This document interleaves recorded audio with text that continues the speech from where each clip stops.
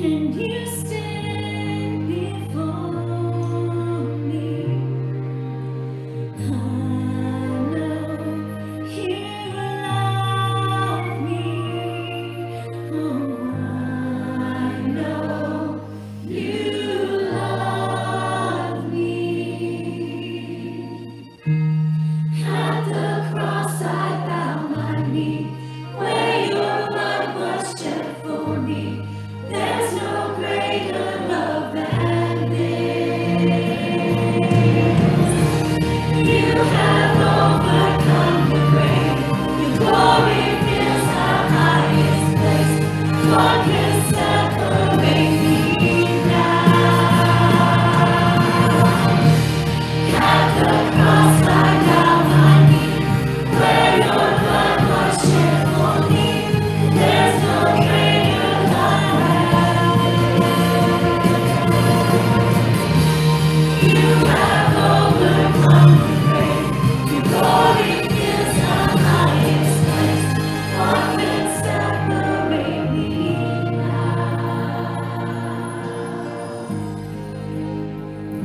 For I am convinced that neither death nor life, neither angels or demons, neither the present nor the future, nor any powers, neither height nor depth, nor anything else in all of creation will be able to separate us from the love of God that is in Christ Jesus our Lord.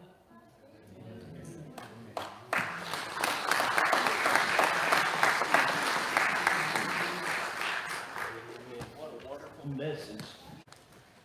All right, if you've got your Bibles this morning, if you will open them to Revelation chapter 19. We are getting close to the end of Revelation. Still have a little way to go, but I tell you what, I hope you will plan to be here over the next several weeks as we wrap up Revelation, because it is some good material that will encourage your heart. The Bible gives us a promise when we read Revelation that it will be a blessing to us, and I hope that you are able to say that. It has certainly been a blessing to me over this last little bit over a year as we journeyed through the book of Revelation chapter by chapter. I've told you before, by no means has our study been exhaustive, and so I hope that you will continue to read this wonderful book, continue to study and grow. If I had taken the time to try to explain everything in detail and answer every question, we would be in Revelation for the next decade, I think. So I've tried to just give you a skim over to give you a better handle on this wonderful book, and that has been my goal. The title of today's message is "The King is Coming." It's one of my favorite things to say. Jesus is coming, and I hope that those are encouraging words to you. They certainly are to me. What a night last night was. How many of you were watching the game last night? Must have been a lot of you, because there's a lot of orange in this room.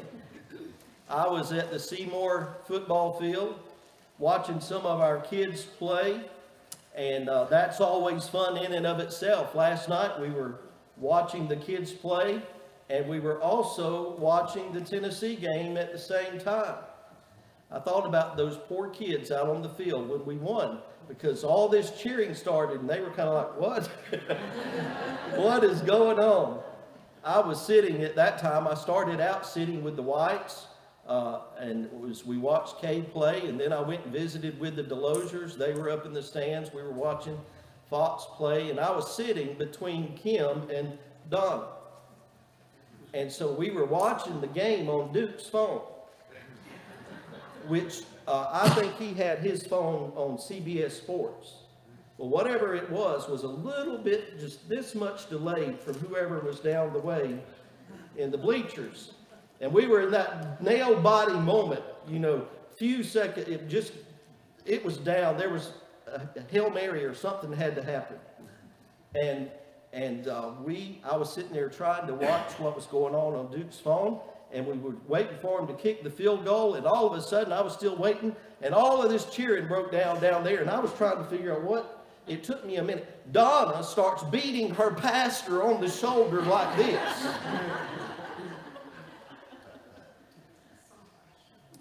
It was an exciting moment, y'all. And then it hit my brain what had happened. And then I realized that we had made the field goal and we won the game. And then, of course, you saw the images coming through on what was taking place at Neyland Stadium and all. And I started seeing friends' videos of that moment.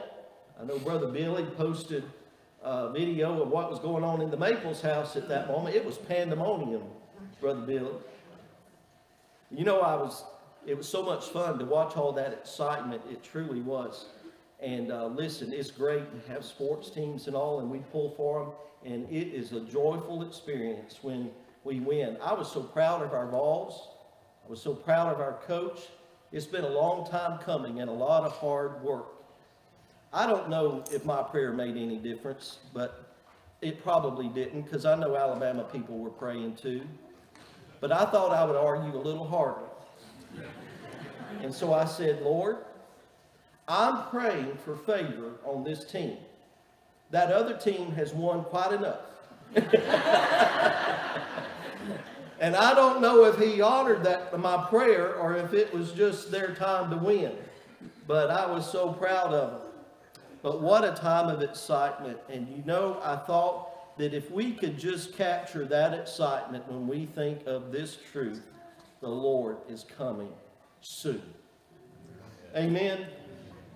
Dear Christian, that should be the type of excitement that wells up in our heart when we begin to realize how close we are to his coming. We might be able to hear that trumpet blast soon. First, Jesus is going to call his church, the redeemed, those who have been saved, those who are still alive. He's going to call us home. We'll be gone in the twinkling of an eye. And then the world will enter that time of the 7 years of tribulation that we've studied over these last months. And then Jesus is coming again. And he is going to put an end to all evil. And he is going to claim his bride, the church, for himself. He's going to set up his reign on this earth for 1,000 years. Won't that be a wonderful time? Where the lion lays down with the lamb. And then we will all be home in heaven with him forever. What a day that's going to be. Bill and Gloria Gaither wrote a song. I watched a program about Bill and Gloria Gaither this week. By the way, if you don't know who they are, you've sung many of their hymns in church. Songs that they've written. Songs like Because He Lives. Songs like The King is Coming. Whenever you go to a Gaither concert, a lot of times they will sing The King is Coming as their very last song. They celebrate, they sing, and then every time, without fail, whenever they begin, people know that tune so much. The King is coming. When they begin to sing that, people stand to their feet. And there's a joy and there's excitement in looking for the Lord's soon return. Listen to the words that they sing. The marketplace is empty. No more traffic in the streets. All the builders' tools are silent. No more time to harvest wheat. Busy housewives cease their labors. In the courtroom, no debate. Work on earth is all suspended as the King comes through the gate. Oh, the King is coming. The King is coming. I just heard the trumpet sounding, and now his face I see. Oh, the King is coming. The King is coming. Praise God. He's coming for me. Isn't that good news? And I was watching that documentary, and they were talking about that song that they wrote and how that has blessed so many Christians. It's a message that we need never to forget. And then they switched gears, and they talked about another song that they wrote that churches sing all around the world, Because He Lives. And Gloria shared, she's the one who writes the words to most of their songs. She's very gifted with words. And she said that when she sat down, she and Bill were expecting their firstborn child, whose name was Benji.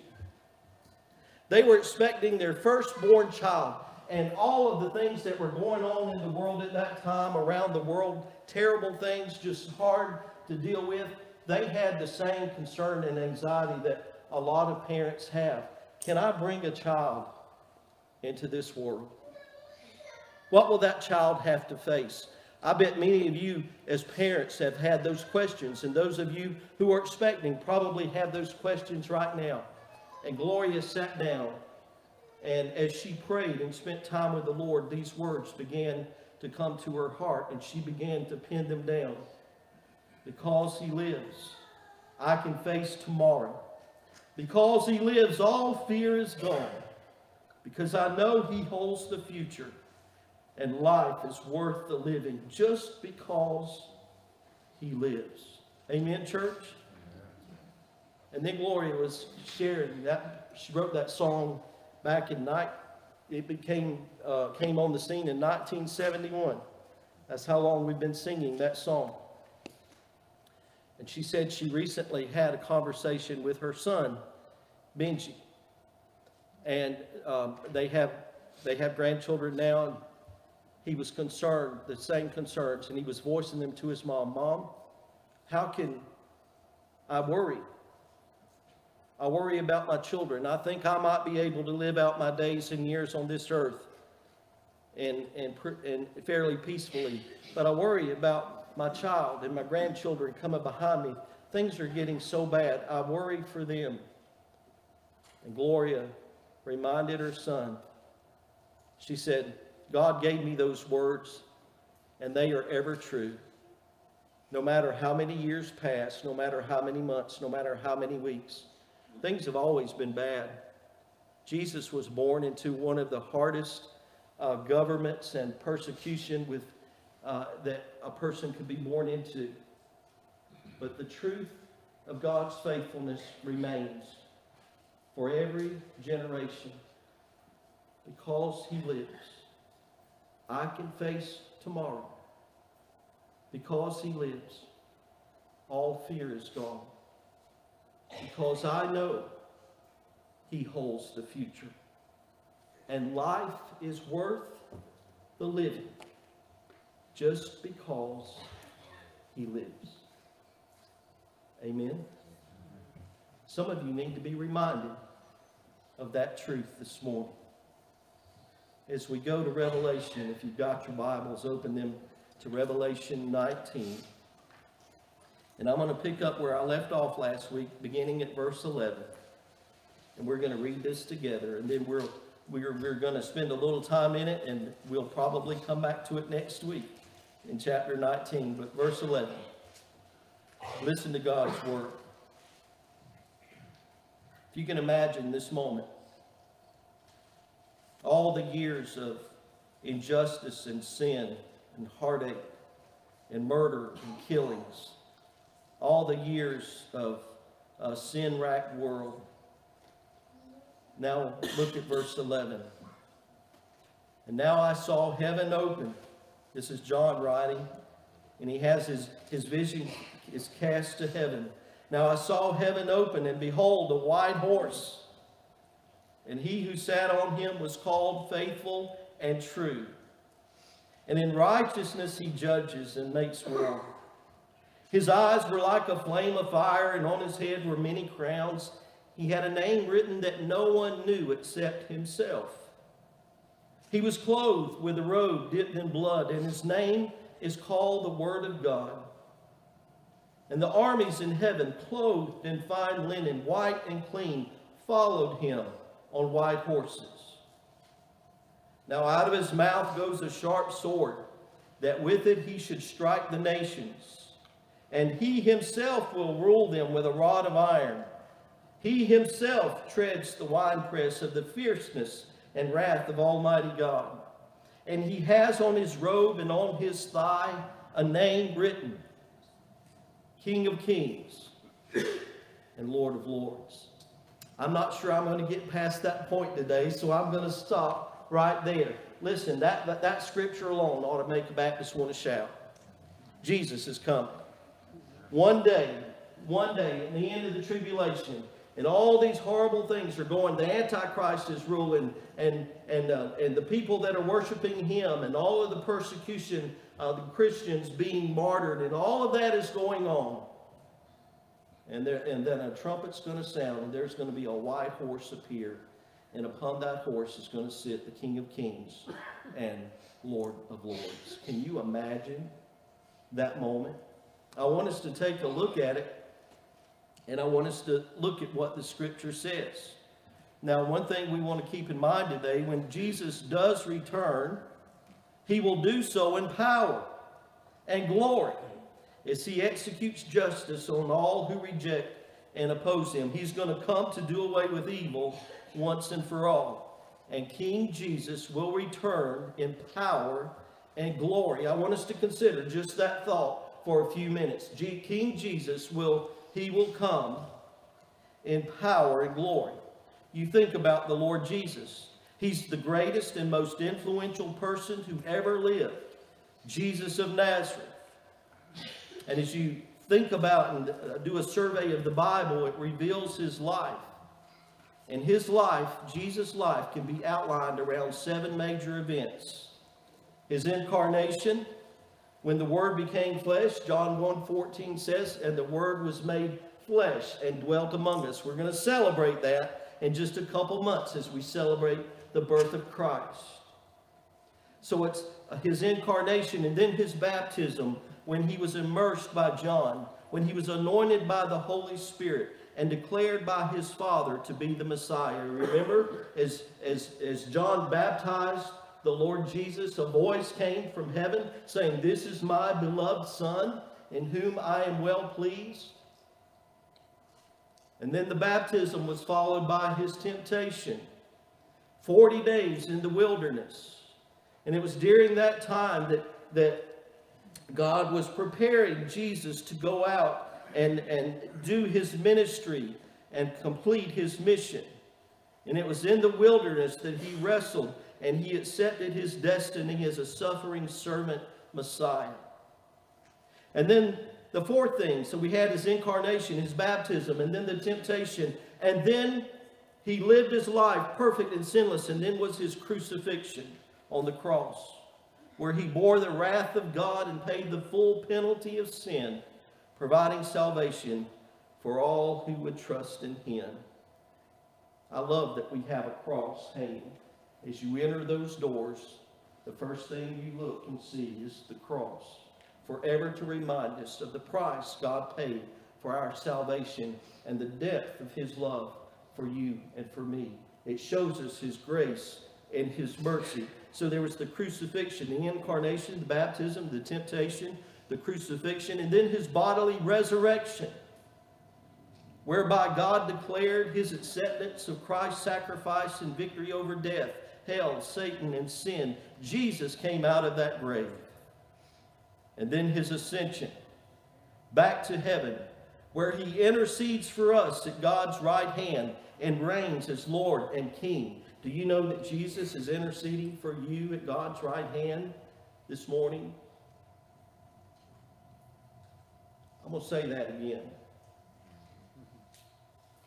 If you thought today was just an ordinary day, it's not. Jesus is at the right hand of God praying for you. No one else prays for you. Jesus prays for you. And I have a feeling his prayers carry some weight. Don't you think? And then, after his ascension, is his second coming, where he will establish his universal reign as King of Kings and Lord of Lords. And that's where we are here in chapter 19. The second coming of Christ, it will be a historical event. It will be a visible event. It will be his bodily return as the Son of God to the earth. Lord willing, I'm looking forward to visiting Israel next year. And one of the places we're going to visit is the Mount of Olives. It gives me goosebumps. You know why? That's where his feet are going to touch down when he comes again. I can't imagine standing there and looking around and knowing this is the place. Come quickly, Lord Jesus. Come quickly.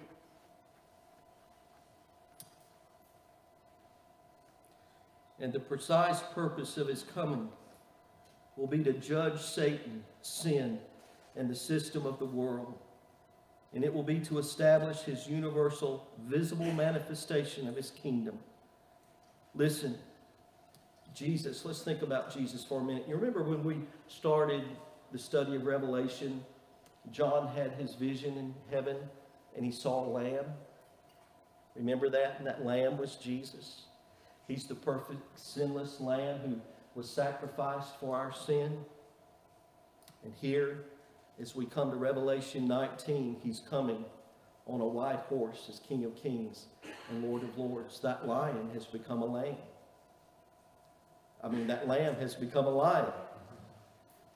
And he is coming to rule and to reign. In his first coming, he rode a donkey. In his second coming, he will ride a white horse. In his first coming, he came as a suffering servant. In his second coming, he will come as King and Lord. In his first coming, he came in humility and meekness. But in his second coming, he will come in majesty and power. In his first coming, he came to suffer the wrath of God for sinners.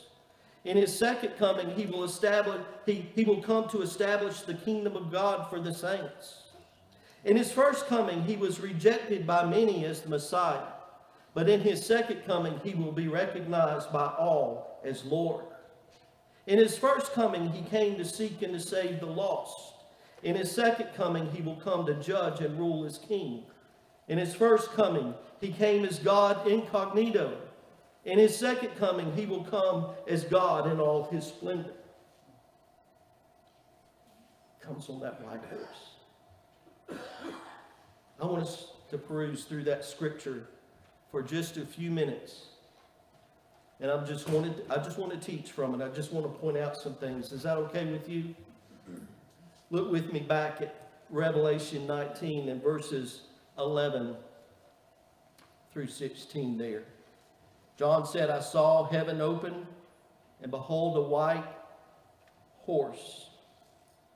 And the rider on that horse is the Lord Jesus himself. And that white horse symbolizes victory. That white horse symbolizes purity. And the rider, the Lord Jesus, has 5 names. 4 of those names are revealed, and 1 is concealed. Isn't that interesting? The 4 names that are revealed, look with me at the scripture in verse 11. Faithful and true. And then in verse 13, his name is called the Word of God. In the beginning was the Word, and the Word was with God, and the Word was God. Going down to John 1:14, and the Word was made flesh and dwelt among us. He is the Word. He is the living Word. He is the Word in the flesh. He is the Word that came to reveal God to us in a way that we could understand and see. And he is called the Word of God.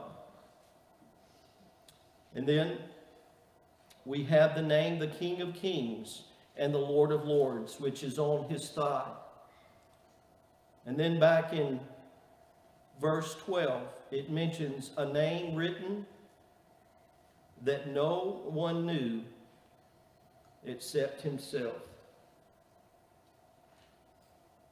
I was reading in one commentary, and it said that name that no one knows except himself is a name that reveals that no one can really know the depth of who he is and the love that he has as Lord. We're going to spend all eternity learning more about our Savior and God.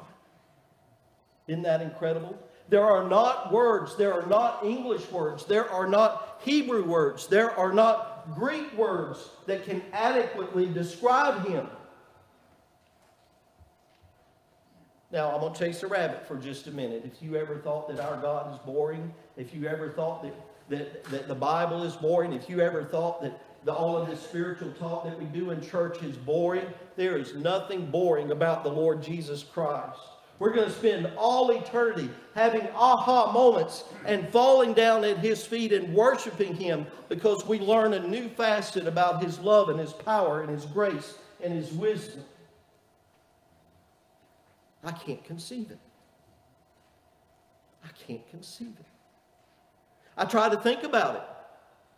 I try to think about when I'm in heaven. The Bible, Jesus told us that He went to prepare a place for us. And if He would go and prepare a place for us, He would come again and receive us unto Himself, that where He is, there we may be also. So one day, I'm going to go to that place He's prepared for me. You're going to go to that place He's prepared for you. I try to imagine that. I know there's going to be moments where we are gathered around the throne of God and we're worshiping and singing with the angels. And listen, I know that we're going to fall on our face, that He is going to be so holy and so glorious. We're going to fall on our face and we're going to worship with everything within us. And then I try to think about when I'm in my little mansion sometimes.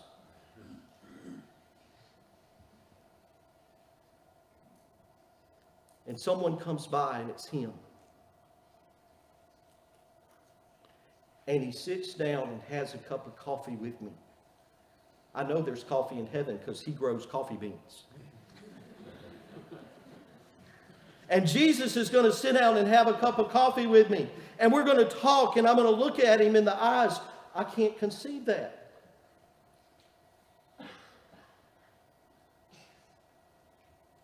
And there's going to be so many aha moments and so many of just falling at His feet in worship because we are so overwhelmed with our love at His mercy and His grace and how much He loves us.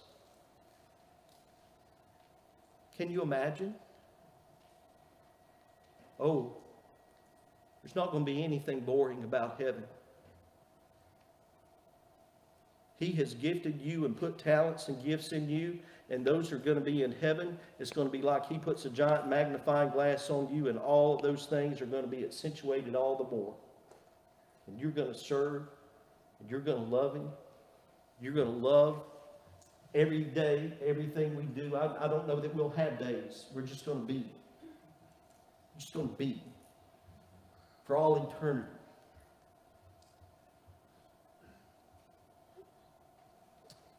So no one knows what that one name is.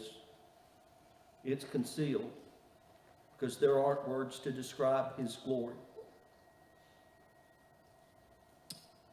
We learn more beginning in verse 12. It adds some further characteristics of our returning King. First, His eyes are like a fiery flame, which communicates His penetrating judgment and insight. As Jesus comes riding on that white horse, He is going to judge the Antichrist. He is going to judge the beast. He is going to judge all those who have followed the Antichrist. He's going to judge all those that have rejected Him. And His eyes are going to peer into the depths of their souls. How many of you know that Jesus peers into the depths of our souls? He sees every act. He knows every thought, every emotion. He knows you as no one else knows you. He knows you better than you know yourself. Such a reality, one commentator said, should thrill you and terrify you.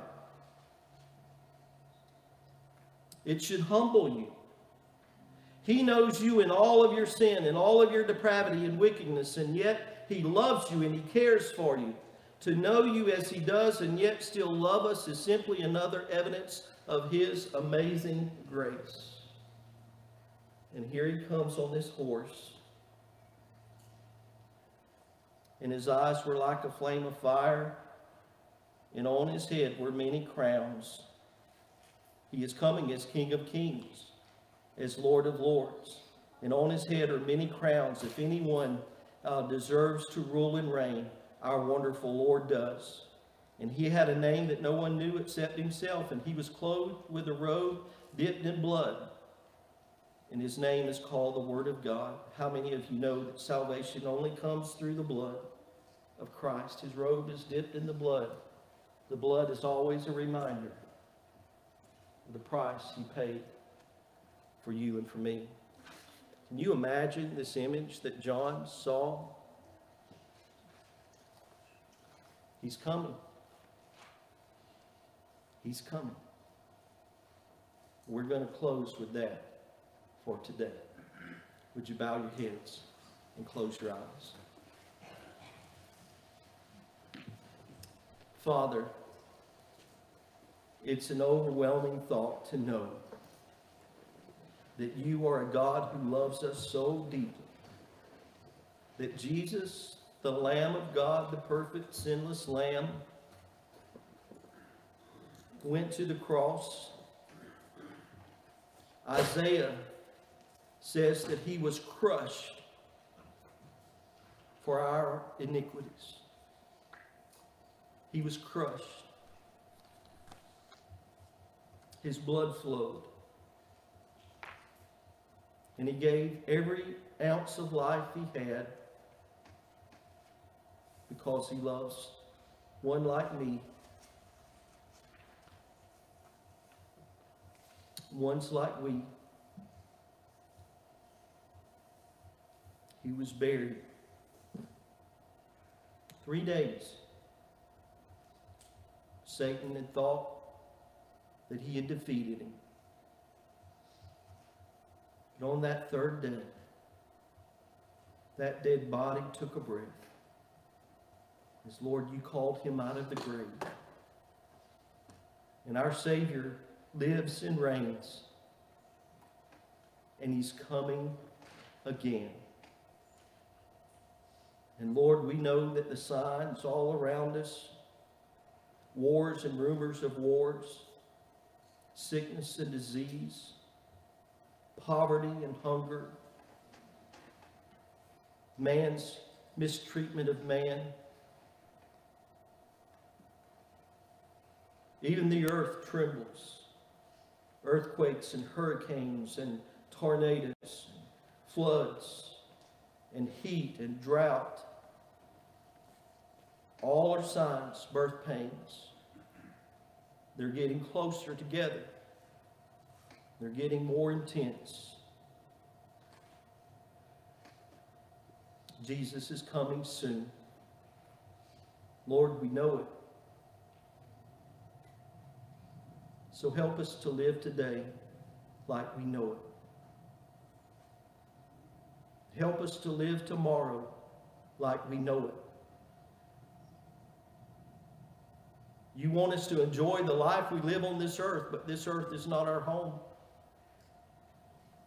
And as believers in the Lord Jesus Christ, we're here for a purpose and a mission. And that mission is to love people and to tell them that you're coming, to warn them, to love them and share the gospel with them. Father, help us to walk so closely with you day in and day out, time in your word and prayer, getting to know you, that our hearts are so filled with joy and excitement that we can't contain it. And Lord, we have to tell all that we can. Jesus is coming. Be ready. Jesus is coming. Please be ready.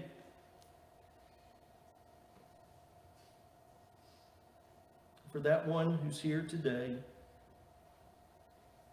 who doesn't have the peace of knowing that they're saved and forgiven, I pray that today would be the day they say, Lord, I want to settle it in my heart. I want to believe in you and trust you as my Savior. In just a moment, Lord, as we begin to sing, I pray that your Holy Spirit would move on their hearts and draw them, Lord, that they would step out and come and say, Pastor, I want to know Christ. Will you pray with me? Holy Spirit, I pray that you would speak to every heart in this place today. We love you. We are so excited. Come quickly, Lord Jesus. In your name we pray. Amen.